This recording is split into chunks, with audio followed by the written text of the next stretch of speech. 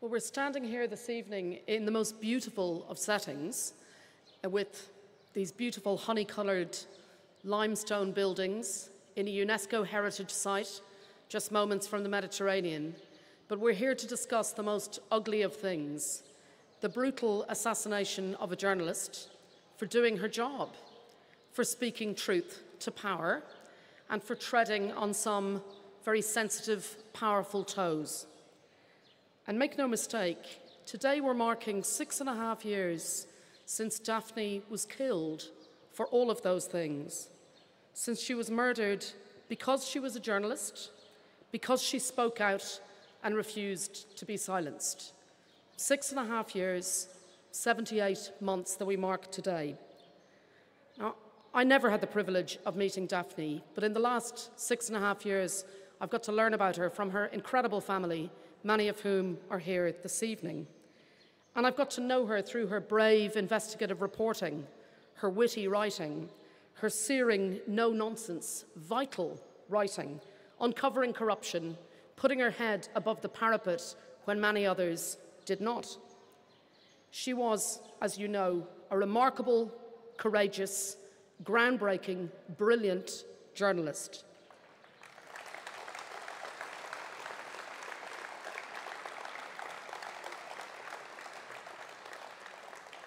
The first woman to write a political column in Malta, the first to write in her own name, not anonymously, and she broke almost every major story since 1988. And just to cast your mind back to 1988, she was aged only 24 at the time. It's the year when her youngest son, Paul, was born.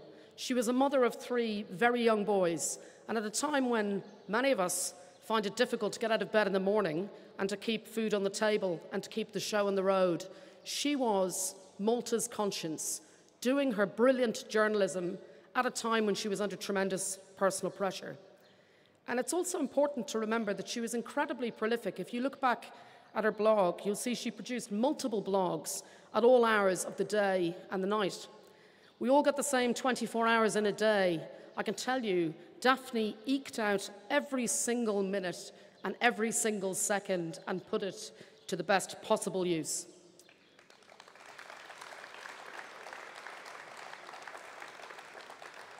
Now, we know she was a courageous woman, a brilliant journalist, using her skills to speak truth to power. We know she served the public good, believing in the potential for journalism to build a more just society and to reshape Malta's future. But I also learn about her from reviewing the 3 decades of threats that she received simply for doing her job and for holding the powerful to account. Arson attacks on her home, attempts to cut off her income, the freezing of her bank accounts, dozens of libel suits brought by the powerful, by ministers, by business people, vile misogynistic attacks online, critics in the street calling her a witch. Many of you will remember that Matthew, her son, testified in 2019 saying, "It feels like they're trying to fry me alive," because of what she was experiencing, a battle on all fronts. Now, in some ways, what happened in October 2017 on that day was a logical, horrific extension of many other ways the powerful had attempted to silence her for 3 decades. And it's important to say that to many, what happened in October 2017 was presented as if it was a bolt from the blue, a surprise, a shock, entirely unpredictable. You look at the quotes around the world that greeted that terrible news in October 2017. But in truth, this was not a bolt from the blue. This was not a surprise. This was a predictable, preventable death. And Malta and the world should have seen it coming.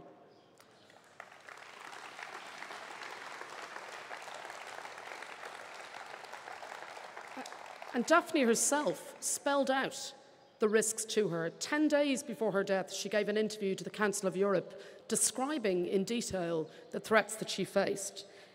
She said in that interview, "They've made me into a national scapegoat," comparing herself to the women persecuted in the 17th century, portrayed in Arthur Miller's play, The Crucible.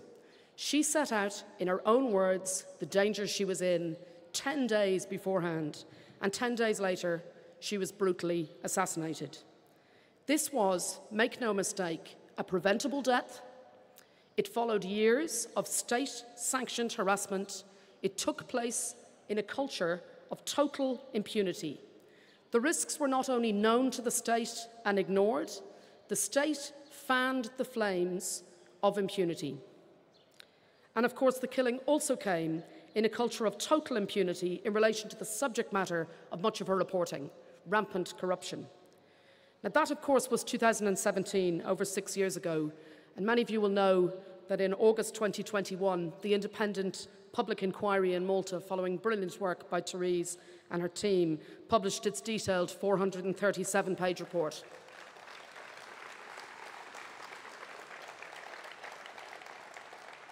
And the report found that the Maltese state must shoulder responsibility for her death.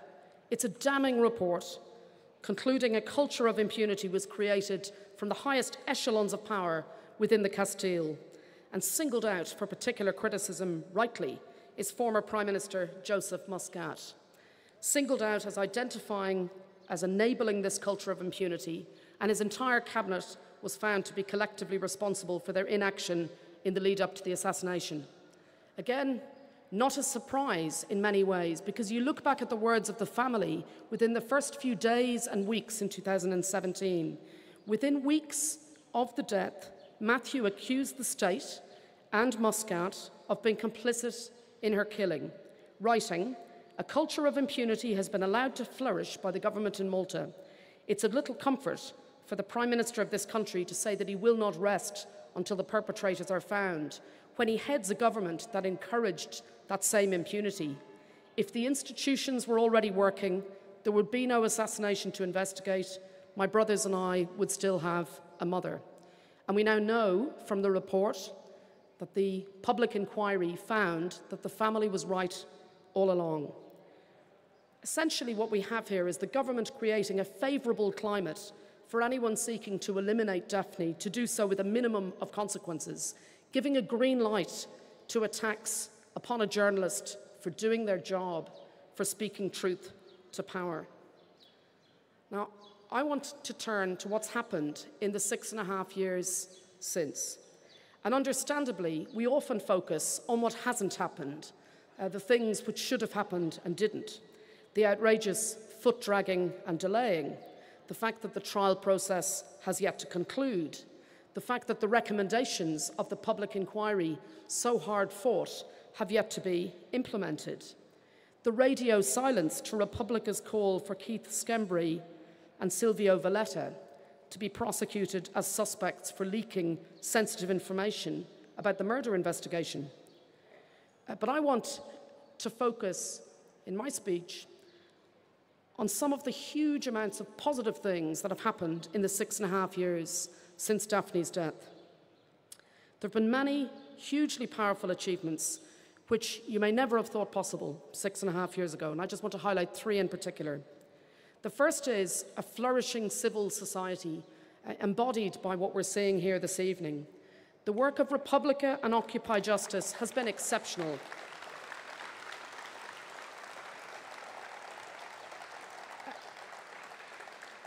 And I want to pay tribute to the absolutely brilliant work of the foundation which now bears Daphne's name.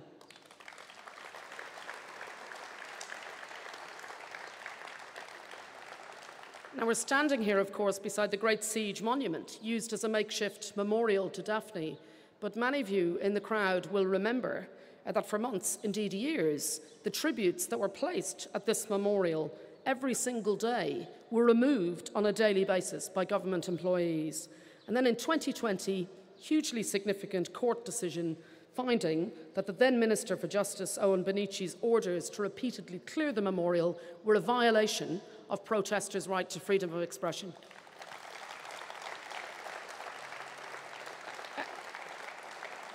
And this very memorial, where we're standing today, has become a testament not only to Daphne herself and her incredible, brilliant, vitally important work, but also to the determination of all of you who wish to remember her, to mark her legacy, and most importantly, to secure change.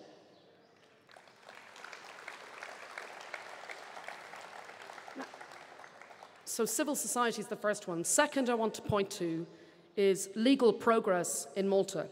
There have been many seismic wins and achievements in the last 6.5 years, from that decision about the protest memorial to last week's 155-page damning findings about institutional failures in the murder investigation.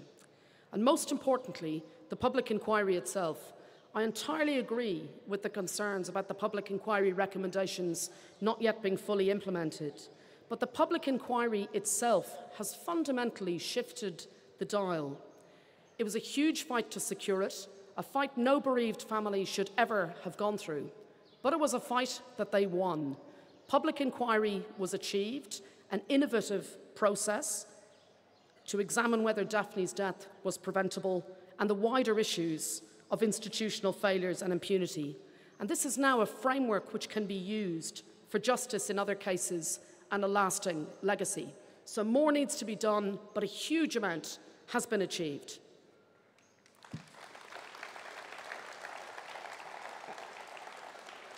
And the third example I want to give is on the international stage, international progress in protecting journalists' rights. Every single day in my work, I see Daphne's legacy. I see it in micro ways in individual cases, and I see it in macro ways. The world is changing because of the work that's being done by people like you here in Daphne's name. So in micro ways, in individual cases, every single day, I see how authorities now take far more seriously the online abuse of women journalists. Journalists like my client, Maria Ressa in the Philippines, or Iranian journalists threatened with death by the long arm of the Iranian state, threatening to kill them in their homes and in their workplaces in London, in Washington, D.C., in Paris. Today, in other cases entirely unconnected to Malta, I've seen Daphne's name mentioned by others that I'm in correspondence with 3 times. And that's not a surprise, because Daphne's legacy means that there is now a vital sense of urgency about journalist safety and protection of journalists, which was not there before. So those people who were glib and thought this was a bolt from the blue and unexpected, look at the world through a different light, thanks to the work of people like you in places like this. And also, of course, we see Daphne's legacy in macro ways, in the way the rule of law is valued in the Council of Europe in a way which, frankly, I do not think it was before. And even today, with the EU's anti-SLAPP directive, Daphne's law becoming official, a huge achievement.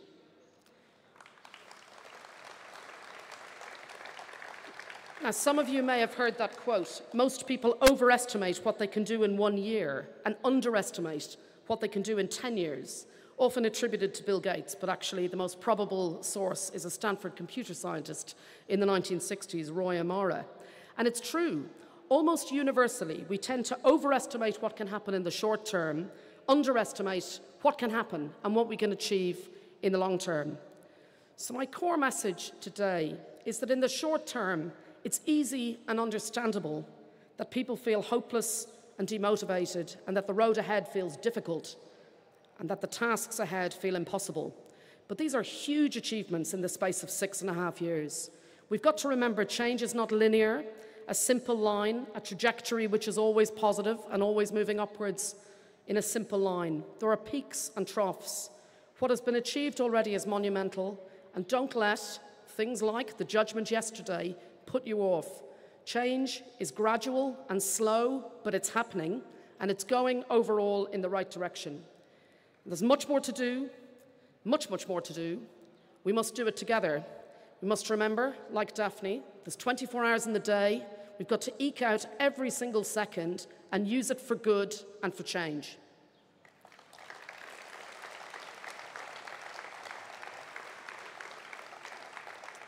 Now, I wanted to end just with 2 quotes from people I admire greatly. It won't surprise you to know that the first of those is Daphne Caruana Galizia herself.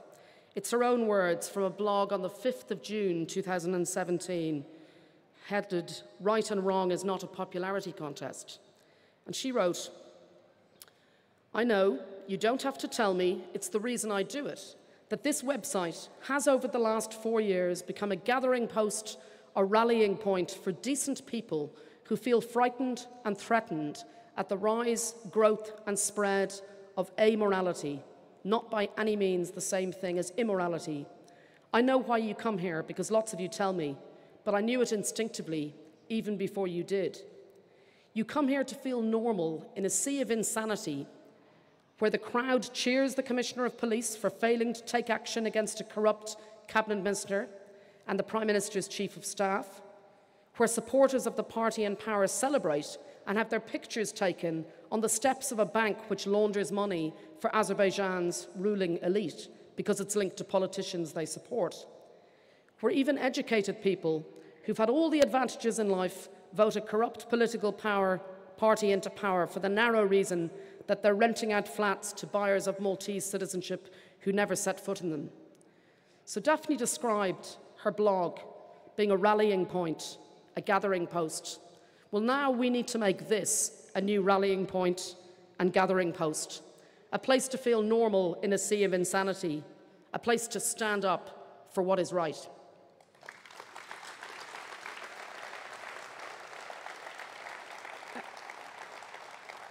And my final quote is from a man from another predominantly Catholic island off the coast of Europe, although his name, although Irish, is a little easier to spell and say than mine. Seamus Heaney, the Nobel Prize-winning poet. And in The Cure at Troy, a version of a play by Sophocles, he wrote this: "History says, don't hope on this side of the grave, but then once in a lifetime, the longed-for tidal wave of justice can rise up, and hope and history rhyme. So hope for a great sea change on the far side of revenge. Believe that further shore is reachable from here. Believe in miracles and cures and healing wells." Now, Heaney was speaking about that relationship between history and hope, learning from the past, using it to ensure securing change for the future. And he was highlighting those rare moments, once in a lifetime, when a long-awaited tidal wave of justice emerges. Now, he was writing about the Good Friday Agreement and the Northern Irish peace process, but his words echo here in this beautiful place, in this gathering post, in this rallying place. Daphne should never have been killed. She should still be here with us, speaking truth to power, writing her brilliant blog, probably 27 entries a day, on previous history. It's frankly a disgrace that she was taken from her family, taken from Malta, taken from the world. But tonight I ask us to remember that her death has been a catalyst for huge change in Malta and for journalist safety worldwide. Don't ever forget what you've achieved already. Standing at this rallying point, believe in miracles and cures and healing wells. A further shore is reachable from here. Thank you.